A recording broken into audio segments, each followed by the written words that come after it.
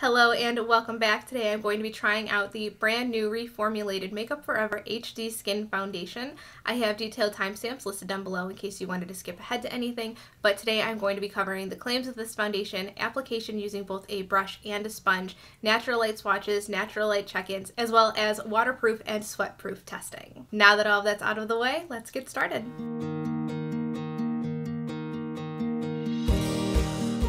Hello, good morning. It is 5:41 and we're here. I am really looking forward to today's foundation wear test. It is the brand new reformulated Makeup Forever HD Skin. So it was previously the Ultra HD. It was previously the Ultra HD foundation, and now it's been reformulated and rebranded as the HD Skin. But I guess it was like two other foundations prior, so they just keep reformulating and re-releasing this foundation.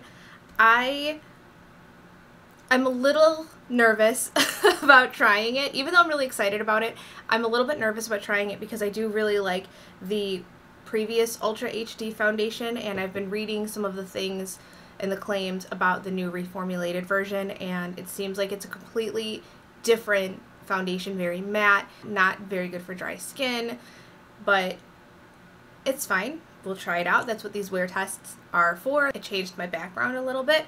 I moved my flowers to my skincare fridge, and I have replaced my previous Coach makeup bag with a new makeup bag. My brother and his fiance asked me to be part of their wedding party as a bridesmaid, and they gave us these cute little makeup bags, and it says, "Will you be my bridesmaid?" on the inside, and the champagne glass, it says bridesmaid on it. I have my hair clips sitting in, and it also came with a little bottle of champagne and a cute little scrunchie that says, "I can't tie the knot without you." But getting into what you're really here for, which is the foundation wear test, this is the Makeup Forever HD Skin foundation.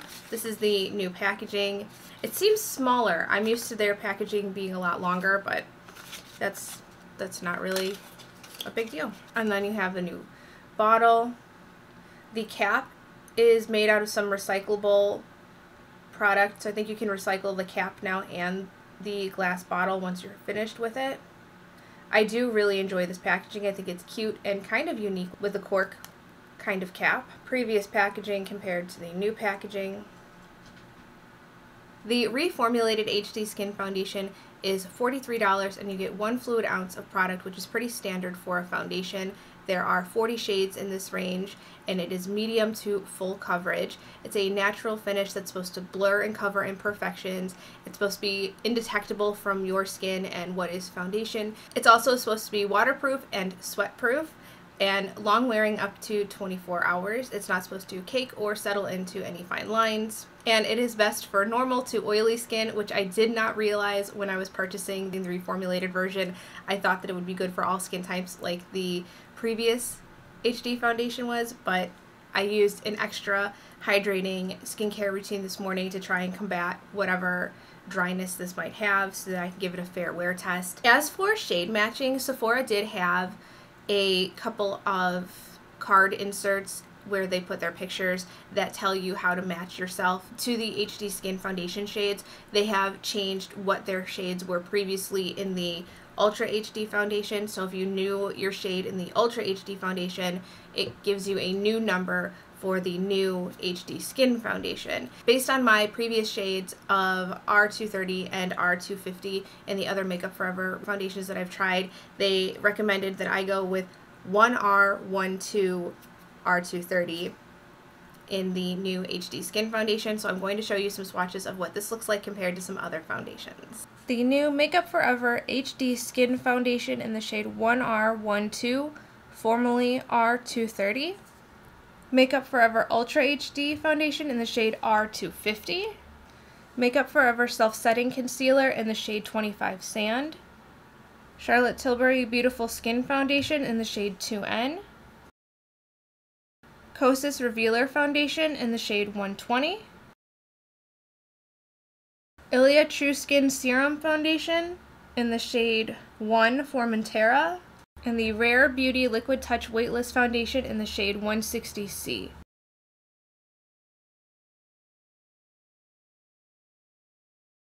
I forgot that I have the Makeup Forever Watertone Foundation, so I wanted to include that shade in these swatches as well. This is the Makeup Forever HD Skin Foundation in the shade 1R12. Makeup Forever Ultra HD Foundation in the shade R250. Makeup Forever Self-Setting Concealer in the shade 25 Sand. And the Makeup Forever Watertone Foundation in the shade R230. It says to apply one pump to the back of your hand or directly to a brush for medium coverage, and to get higher coverage you're supposed to use a sponge to build up in areas. So I am using my Haley's Beauty brush and soaking up the one pump that I had on my hand, and I am just going to start pressing that in to my face. I'm working that one pump around. It did say to try and stretch the foundation before going in with more, so that just means trying to spread the amount that you picked up on your brush all the way before going in and adding additional foundation. I used the entire pump that I had on the back of my hand to cover this half of my face. I don't believe that I have very much, if anything, left on the brush, so here is what that one pump looks like versus no foundation. I think so far it's done a pretty nice job at covering my redness and some of my scarring. I would say that that was a good medium coverage off of that one pump. I would personally go in and still continue to build up on some of my more apparent issues. I think it's really just enhanced those areas over here with a nice like veil of coverage. It's like a nice filter of coverage. I don't think that it looks heavy. I think that it's matching pretty nicely to my skin tone. I don't think it looks overly heavy right now. I am going to use the sponge on the other side and see what that looks like, and then I'll compare both sides. So I am taking one pump and I'm using a clean Billion Dollar Brows sponge to apply that. The sponge did a surprisingly good job applying this, I think. It did eat a little bit of the foundation. Like, I do notice that I went through the foundation pretty quickly. The coverage that it gave, it's like a full-on medium coverage. I almost think that I got better coverage with the sponge than I did with the brush. Okay, so here is what one pump using the sponge looks like compared to one pump using the brush. I really do think that I got better coverage using the sponge than I did with the brush. I think that there's some spots over on this side that I would like to cover up, besides just like the spots that I would like to cover up, but like around my texture and my pores underneath my eye over here, I think it looks a lot better with the sponge. I've been having that a lot lately. The last like 3 foundations I've said the sponge is better, but truly with these foundation formulas, the sponge really has been the way to go. I didn't pump out a whole pump this time. I just did about a half pump, and I'm picking that up with my sponge. So I've built up the side over here using the sponge, and from a distance I'm really liking the way that it looks coverage wise. It looks very nice. It looks more on the natural side, I think, than some other foundations. You know, it's not very luminous. Even with my routine that I used this morning, it's a little bit reflective from where my lighting is, but outside of that it really is a more natural matte finish, which is fine. I think you'll know what I'm going to say before I even say it, because I don't know how you could miss this. But in the time that it's taken me to apply the foundation to where we are now, the shade has turned. I think that it looked pretty good going on, but as it's had time to sit and dry down, I don't think that this matches. I think that this does look like it's drying down to more of a summer shade for me. It does just seem like it's a little bit deep for my regular skin tone. I'm going to take just a little bit more and bring it down my neck so it's a little bit more uniform. Hopefully just whatever's left on the brush will be enough. And I'm also applying it to my ears so that my ears don't look too far off, but like you can see the difference between my hand and the skin on my face.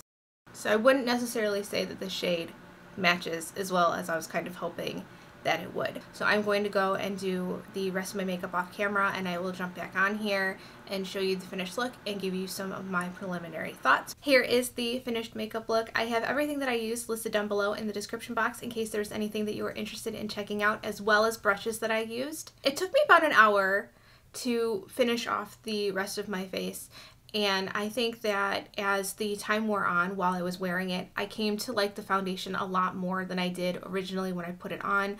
I think that as it warmed up to my skin, it does look a lot better. I think the shade is still off, but I think with the rest of my makeup on, it doesn't look as bad. My initial thought when I turned the camera back on after I finished filming and I saw everything all together, I thought I looked like a supermodel. I am really loving how everything applied on top of this foundation. I'm loving how everything looks. I did use a more hydrating base to prepare for the matte foundation, but I think that really helped. I think that if I didn't do that and I just had my dry skin, it would not look nearly as good as it does right now.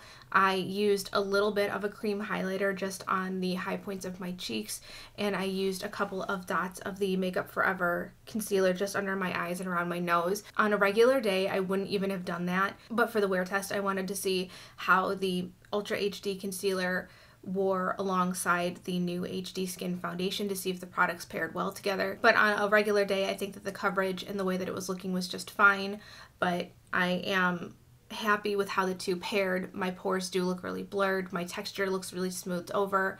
A little bit of heaviness that I saw, I was able to blend that out just by having additional products on top of it and spending a little bit more time with the sponge blending out that area. It doesn't look like it has creased or caked or settled into any kind of lines. I don't use any powders or primers or setting sprays during these wear tests to see how the foundation itself actually wears. Everything has set down. I was able to blend well on top of it. I didn't notice any kind of catching or patching up or anything like that. There was no lifting when I was applying the other products. Everything has just kept really nicely where it was meant to be. I'm noticing a little trouble around one of the dry patches on my blemishes right now, but that isn't the end of the world. I think that as far as foundations go, this one has done the best at covering up the scarring without needing additional help in that area. While I really like how my skin is looking, I definitely think that this is a little bit heavy for everyday makeup. It does seem that for my personal preferences, this would be more of a special occasion foundation, one that I would consider wearing to a wedding, one that I would wear for something I needed to last all day long, like maybe a graduation, but this isn't something that I would wear every day. I really am enjoying this foundation. I don't mean any of this to sound negative at all. I'm very happy with what I'm seeing and how the foundation is wearing, and there's very little critique that I can give other than the shade.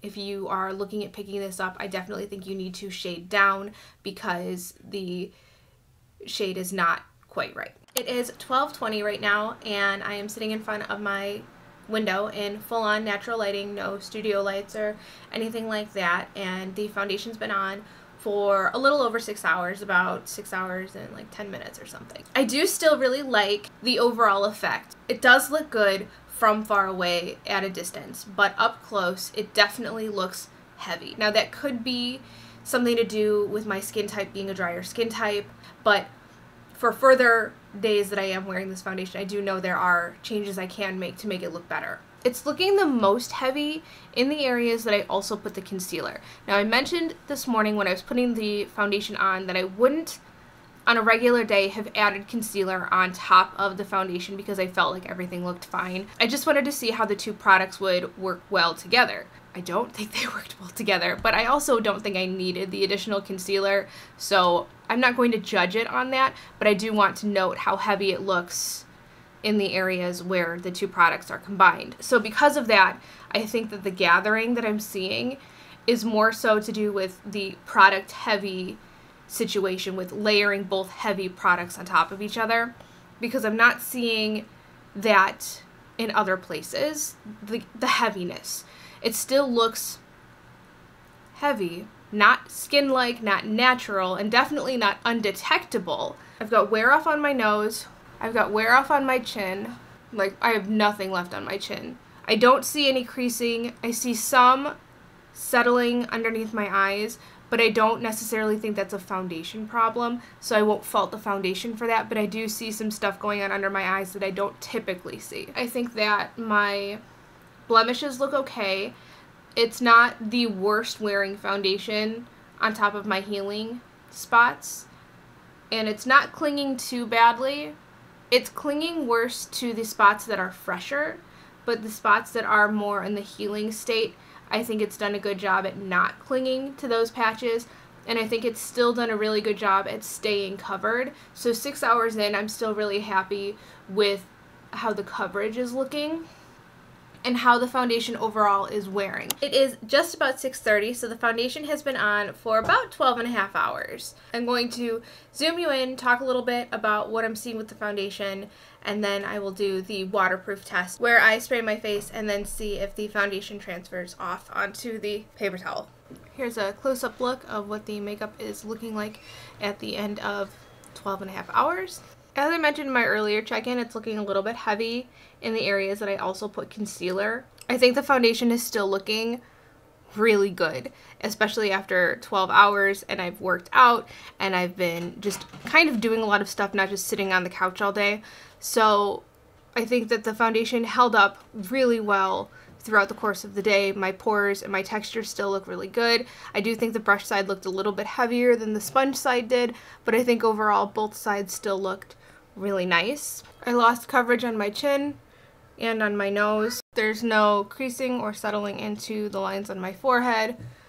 I don't notice any kind of creasing or weirdness around my smile lines.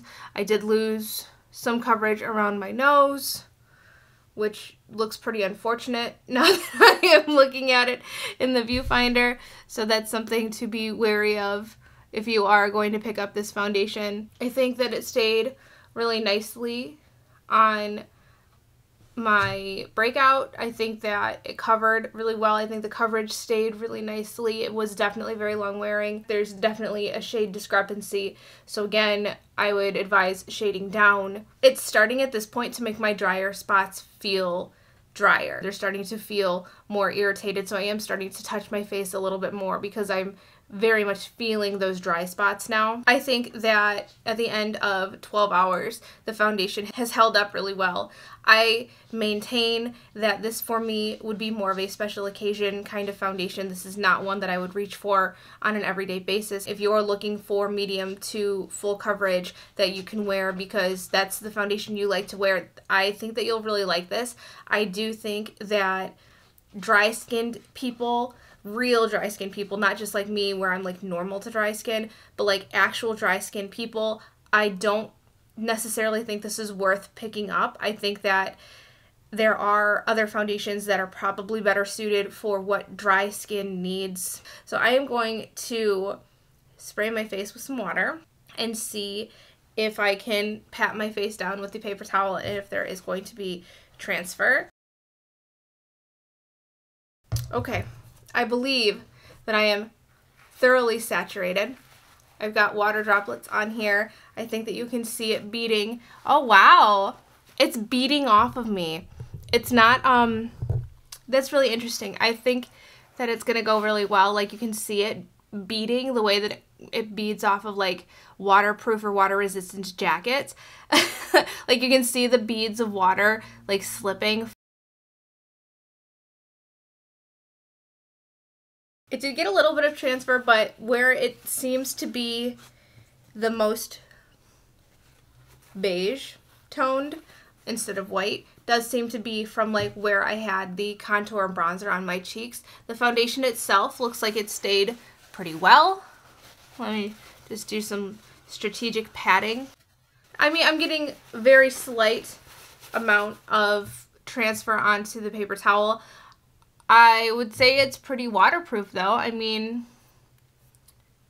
I'm swiping at my cheek where it was just previously wet and I'm not getting any kind of movement or lift off, and with no setting spray or setting powder, yeah, like nowhere that I'm touching am I seeing any kind of slipping or moving or problem areas. So it definitely seems like it's pretty waterproof, and I did work out, and some of my oils came through, but it really just enhanced the wear of the foundation. So I would say if it's waterproof and my oils didn't affect it, but I'm not very oily, so I don't know if I can really count for the sweat test, but if it matters, I didn't have a problem with sweating. I think that for this one, it's really just a matter of assessing your needs and what you're personally looking for. It's very comfortable. It's very long wearing. You saw it passes the waterproof test. I believe it would pass the sweatproof test as well.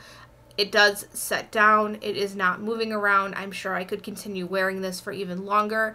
This is probably one of the best long wearing foundations that I've tried in the last 6-ish weeks that I've been doing these foundation reviews. So truly, I really do think this is a good foundation, and if you are in the market for one that makes the claims that this one does, I don't think you would be disappointed if you did pick this one up. This is the HD skin side, and this is the original skin side. I think for today's wear test, it didn't wear as well over my active breakout site. I think that overall, on both sides of my face, my skin is looking really blurred and smooth. The new HD skin side, I do think looks more blurred and smooth, but it's really just a touch more. I think that the HD skin side is more full coverage, and the Ultra HD side looks a little bit more skin-like. My concealer was not cry-proof, so like where you see smearing and stuff going on, I was crying a lot today. I'm fine.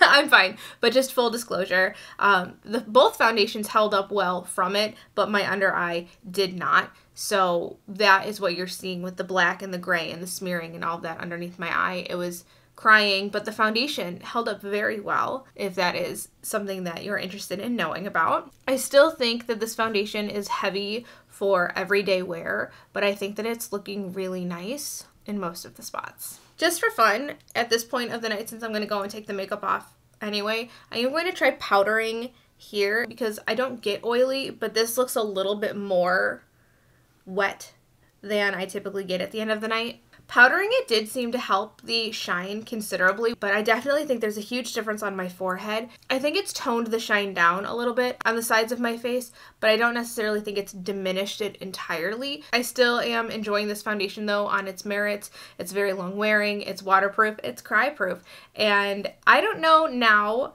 that I've worked out a couple of times in it, and I did take a hot bath and I was crying, but I did get really oily, which I'm still hung up on because I don't typically get oily. Not oily enough where setting it made this big of a difference.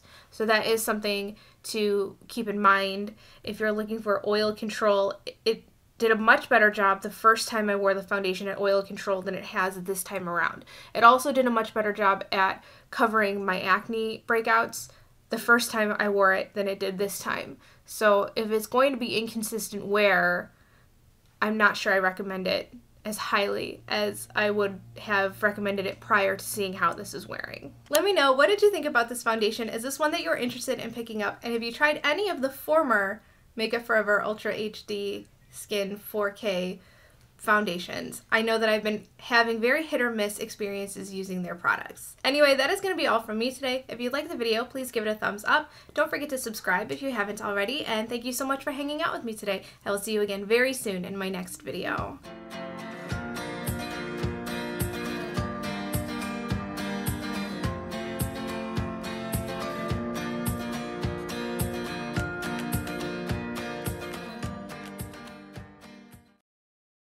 Is that it?